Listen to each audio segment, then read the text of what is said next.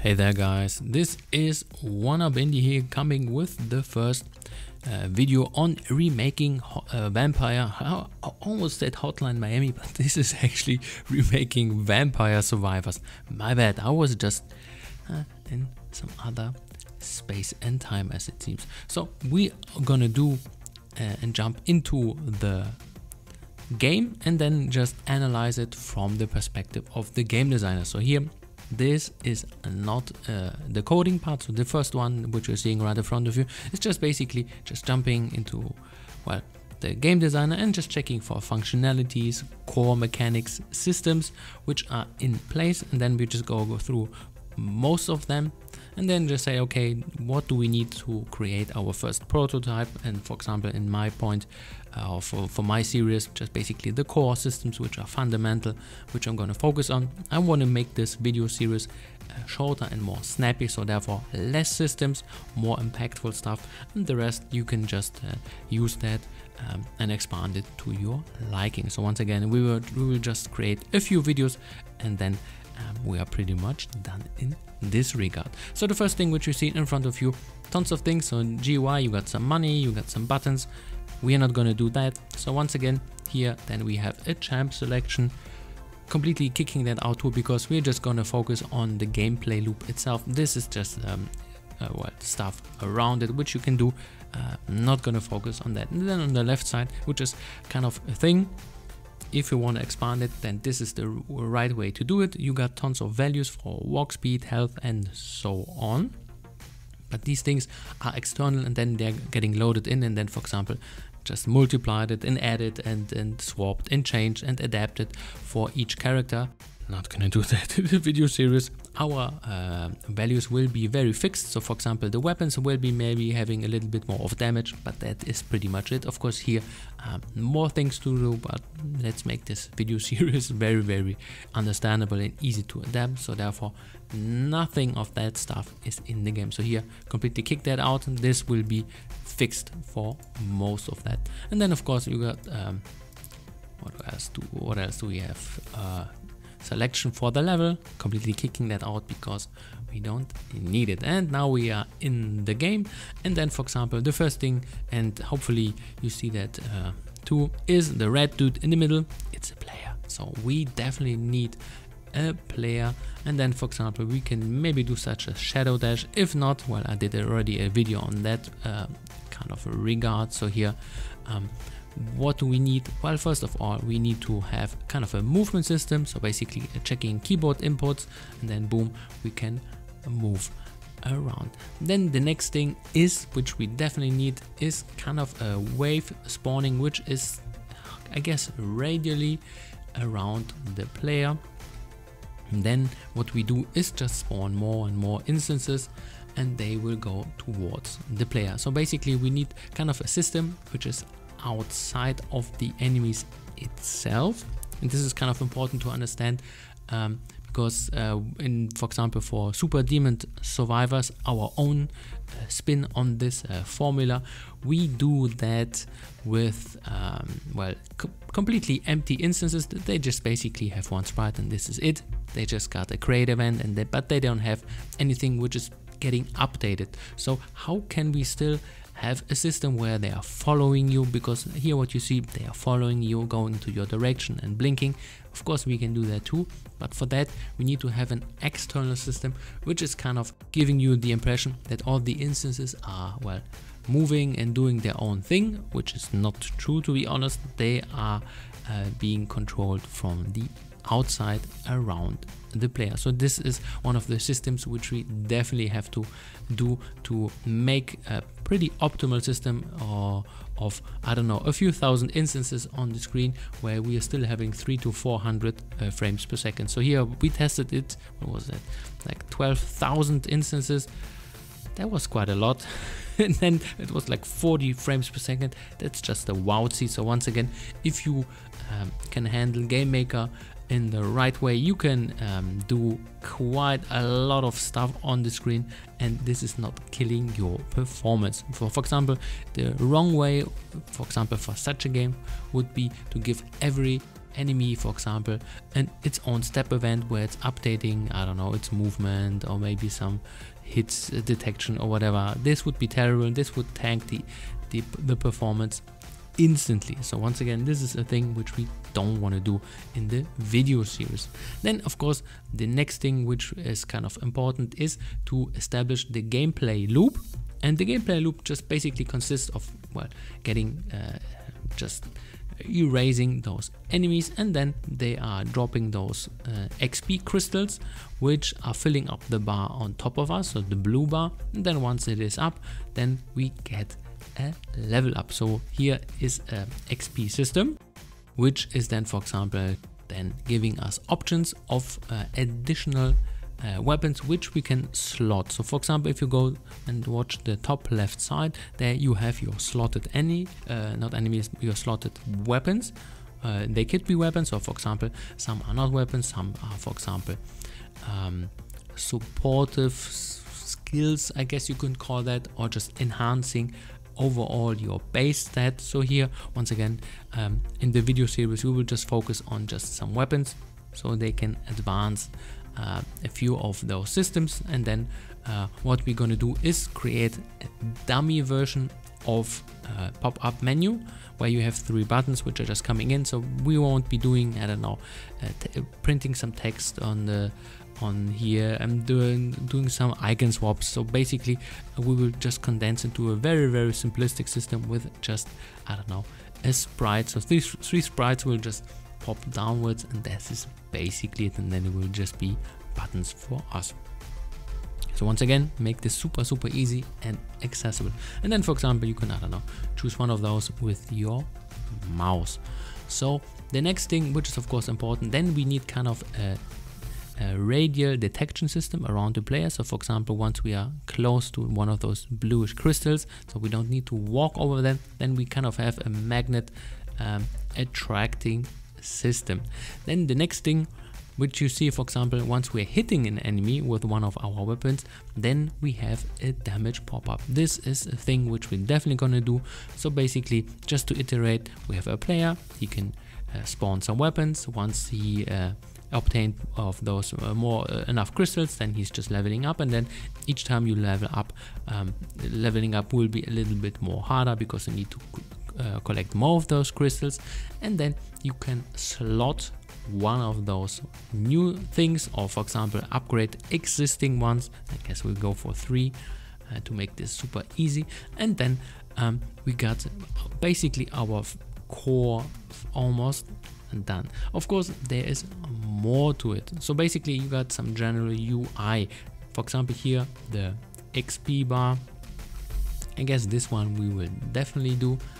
And then for example, there are other systems which are in place in this game which are handled from the outside. We will do them once again from the inside. So for example, one of these things could be a save system. So save system, for example, this game has permanent upgrades. So as you can see here now, it's not a blue crystal, it's one of those coins, and for example, if you pick it up, then you get a coin added to a permanent well, score, or basically to a permanent value which you can later spend for permanent upgrades. We are not going to do that because well, once again, a little bit too big for such a small tutorial system.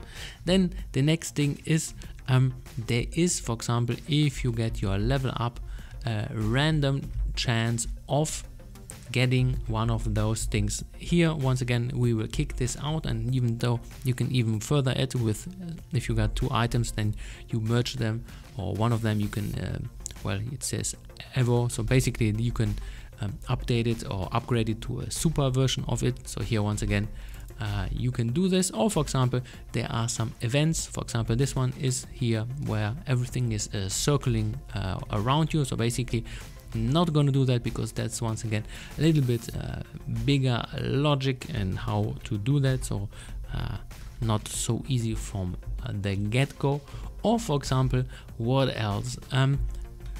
One thing, for example, which we I guess do at the very end, maybe not, is performance handling. So very important to understand is that to keep such a game running at a good speed is to have a good optimization concerning how many instances on the screen, what they can do, and for example how to clean up stuff which is around you, which for example the player doesn't see, but you got a more or less clever system which is just cleaning up on instances which are not needed, or for example ones which are outside the view, then you don't need to give them commands, you just deactivate them or whatever. So therefore this is our last video which will do and will have this as a problem overall. So if you haven't lost you on well, the first few videos, then I guess this will be the most crucial one, because this is a little bit advanced, but once again very important for such a game to be running good. Because for example, if you just leave it like this and you spawn more and more instances, at some point you will just basically tank your performance, which isn't good. So therefore you can still do this. So with the system which I'm going to show you, you can pretty much max it to some ridiculous levels, but please don't do this, because at some point you are melting every graphics card and every CPU in the end. Of course you cannot do this completely, but you know what I'm getting at. And of course there is another thing in the game, which is for example handling of your, for example, if you're getting hit, so basically some hit detection. Maybe we're gonna do this, not terribly important in my opinion. And then this is of course giving you the game over if you have no HP, but I guess this is not the most difficult to implement, and therefore I guess this will be a system also. Then there are bonus chests which I haven't unlocked as it seems in this round, so basically just giving you additional stuff without actually having a level up, so basically just leveling up those weapons, which is definitely good.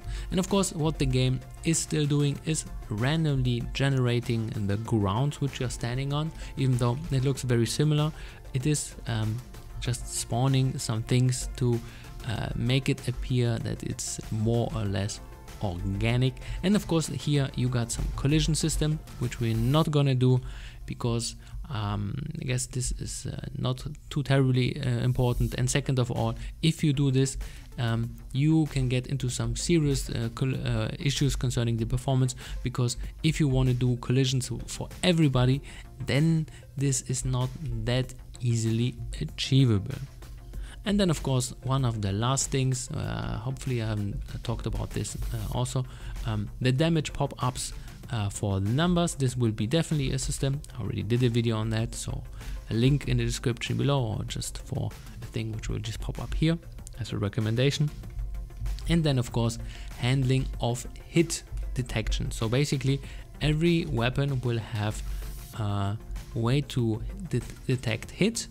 And for example, if you hit something, then you change, as you can see, the sprite of the enemies, which are now blinking. Or for example, if you destroy them, then they have a destroy thing. So once again, these things will be very easy to implement, therefore part of that. So once again, what we're not going to do is the start screen, permanent upgrades, the upgrade level tree, and then a level selection and a collision, and once again most of these stuff things which are UI related, so basically just showing our slots and so on. Therefore this is not part of the game. Don't want to make it too complicated, therefore really the core stuff. So let's jump into another game. And this one is called Zombie Survivors. It has some interesting aspects concerning how to do the same thing. And here you got kind of a permanent upgrade system for the core values here. It's a little bit more easy to understand. And then for example, you got two start weapons. And for example, you started, mine is already pretty overpowered or whatever. And then basically what you do is, as you can see, very similar. You just destroy a few enemies, and then you can have upgrades. And here they do it a little bit different, because on the left side you have 6 slots for weapons and 6 slots for support, well, how could you call it, for support skills, or for example things which are not attacking but enabling or changing how the dynamics are of your regular weapons, or for example you just have, for example, this one is just for the pickup range, which is just increasing, and this one is just giving you healing bonus or whatever. And then for example this one is actually changing all of your projectiles, how fast they are being spawned. Here the change is a little bit interesting, because let's say you have for example a skill, and that skill can actually be maxed for infinity. So there is no capping of level 9 for each weapon, and there are no combinable super weapons like you see in Vampire Survivors. This is of course then a different approach, but it's actually not a bad one. And for example, if you are for example unhappy with a skill, or you just found a better one and you don't have space because you just slotted it in case of an upgrade, you can actually, for example here, I can get rid of that, which is pretty sweet. So once again, there are a lot of ways how to modify how you want to play that. So this is pretty good in my opinion. It doesn't have the best reviews, which is kind of interesting. It's still a solid game which is doing a lot of things pretty good. So once again, this could be an alternative, and this one is a little bit different, but of course it is handling wave spawning well, kind of different in this kind of regard, which is of course a twist, which is definitely not a bad thing. And for example here we got one of those supply crates, and as you can see with those things, yeah, this is way too similar to Vampire Survivors, but of course you're getting upgrades here, and then of course they are a little bit less impactful. So Vampire Survivors, if you just upgrade it once, it's kind of significant, but here it is not that significant. But of course this sum is different, because it's kind of, how can I say it, it is having and making the game a little bit more stretched in this kind of regard. So here the gameplay can be stretched into longer time, because now you can go for infinity, and therefore this of course then benefits how you play it. And then for example the strategy is a little bit different. For example for runs on Vampire Survivors, you just go for specific builds, and here you can have an easier approach to builds, because well, you can do how can I say it, make it a little bit easier for first timers. But of course this is then how you want to do it. For example here, this is a pretty easy build from my side. I just picked well, the ray gun, which is kind of unfair. So this is not a melee build, this is just being a sniper build or whatever you want to call that, and it's working pretty decent. So once again, another way how to handle the Vampire Survivors build. And for example the core loop. So once again, hopefully that wasn't too drawn out. Yeah, this is definitely a long video, so a lot of rambling, but for example this is one thing which is kind of interesting. So here now the boss is being spawned. So here this one is a little bit more difficult because his bullets hit like trucks, so I have to be careful about that, and he can tank quite a lot. So this game does a few things which are kind of interesting in my opinion, which spice up the whole game.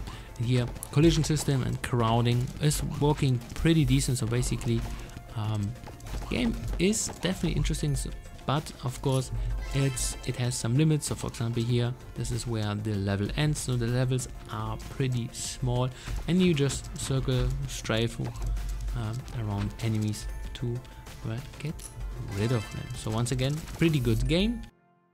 Actual coding part of Remaking Hotline.